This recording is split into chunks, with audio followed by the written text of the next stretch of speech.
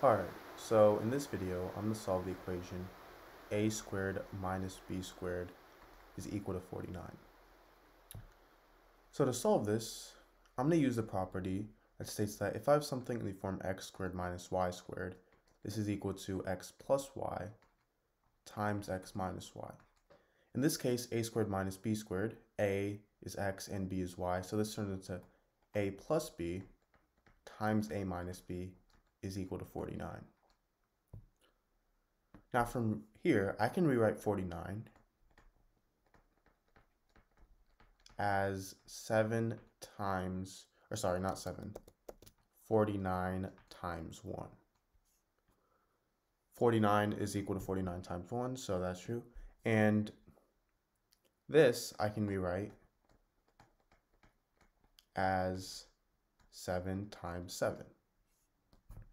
Now, we obviously know that a plus b is going to be greater than a minus b.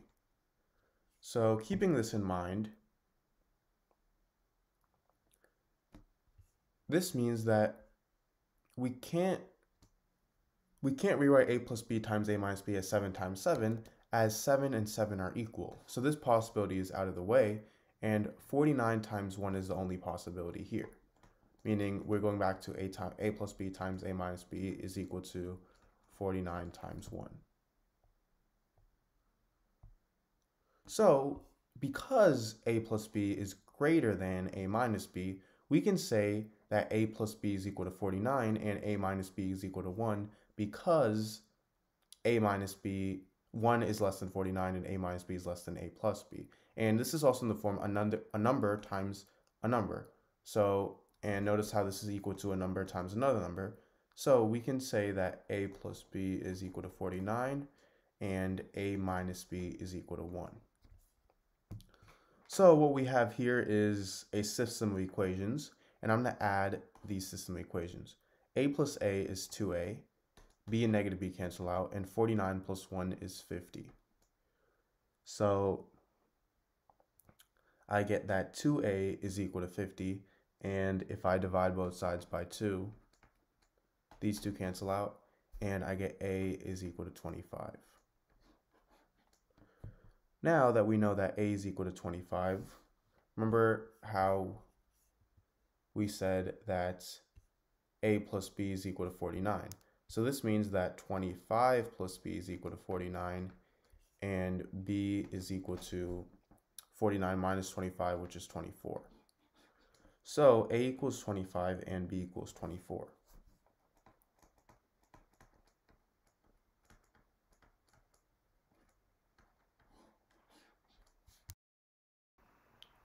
Alright, so in this video, I'm going to solve the equation x to the power of 12 minus 1 is equal to 0. So to solve this, I'm going to first rewrite this as x to the power of 6 to the power of 2 minus 1 squared is equal to 0. And the reason I'm doing this is so I can use the property a squared minus b squared is equal to a plus b times a minus b. So this turns into x to the power of 6 plus 1 times x to the power of 6 minus 1 is equal to 0. So this gives me two equations. I get x to the power of 6 plus 1 equals 0, and x to the power of 6 minus 1 equals 0. Now I'm going to do the same thing again.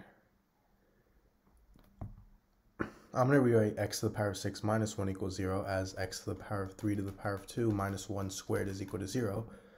So I can use this property again and get x to the power of 3 plus 1 times x to the power of 3 minus 1 is equal to 0.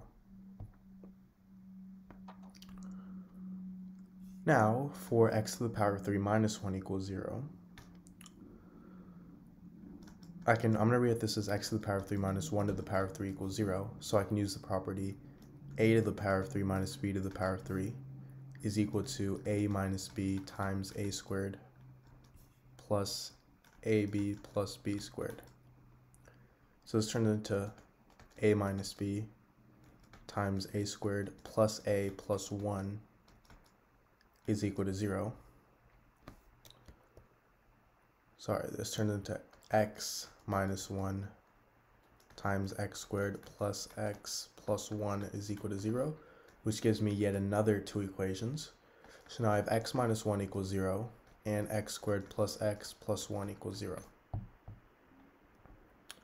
So for x minus 1 equals 0, all I have to do is add 1 on both sides, and I get x is equal to 1. And for x squared plus x plus 1 equals 0, I can use the quadratic formula.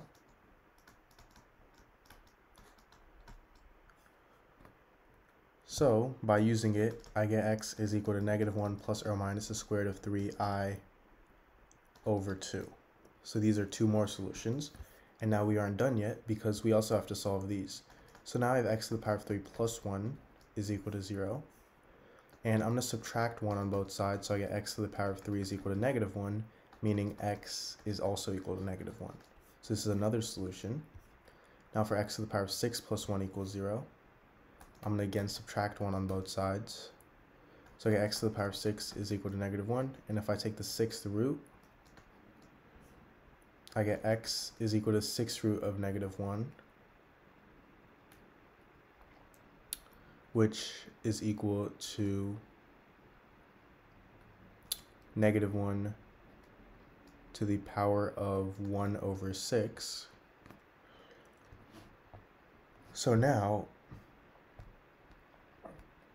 the 6th root of negative 1 is, say, we know that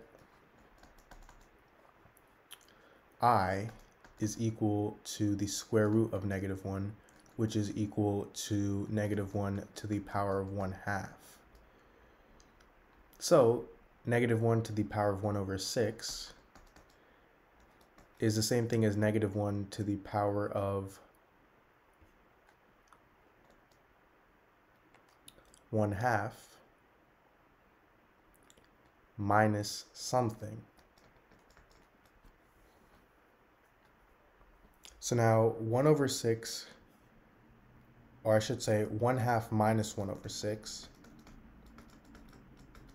is equal to 1 over 3.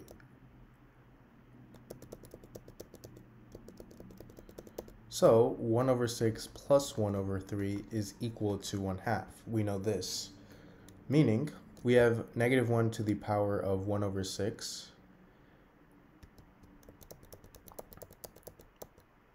and this plus, or sorry, I should 1 over 2 minus 1 over 3 is what we can rewrite 1 over 6 as. Now, this is the same thing as 1/2 plus negative 1 over 3. And if I have something in the form a to the power of m plus n, this is equal to a to the power of m times a to the power of n. So this is going to equal negative 1 to the power of 1/2 times negative 1 to the power of negative 1 over 3. Negative 1 to the power of 1/2 is the square root of negative 1, which is equal to I. So we get I times negative 1 to the power of negative 1 over 3, which is the same thing as 1 over negative 1 to the power of 1 over 3, which is equal to negative 1.